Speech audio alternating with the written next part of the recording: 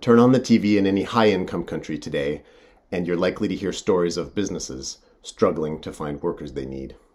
You're also likely to hear stories of people from low-income countries working hard but also struggling to build better lives for themselves and their families. Both of these issues can be addressed in one way: innovation, creating new and better channels for regular migration so that it works better for everyone. 9 years ago, I developed a new migration model called a Global Skill Partnership, or GSP. The model aims to help people in low and middle income countries find work both at home and abroad by offering them training at home in skills needed globally. Global skill partnerships benefit the economy in the countries where people are trained and in the countries that some trainees move to. They also give the trainees new skills and often amazing earning potential.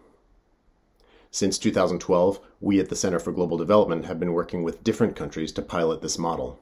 From Germany to Australia to Belgium, Kosovo to the Pacific Islands to Morocco, we've learned a lot about what to do and what not to do when shaping regular migration pathways. Many of these partnerships have been a success and are now scaling up with many more trainees. Now we're excited to announce the launch of a new home for our work on global skill partnerships.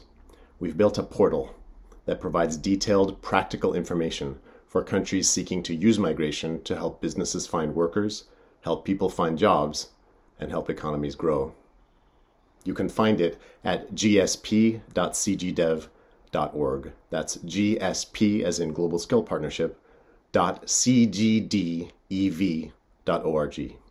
Please have a look, share it, and let us know what you think. Help us improve migration to benefit everyone. Thank you.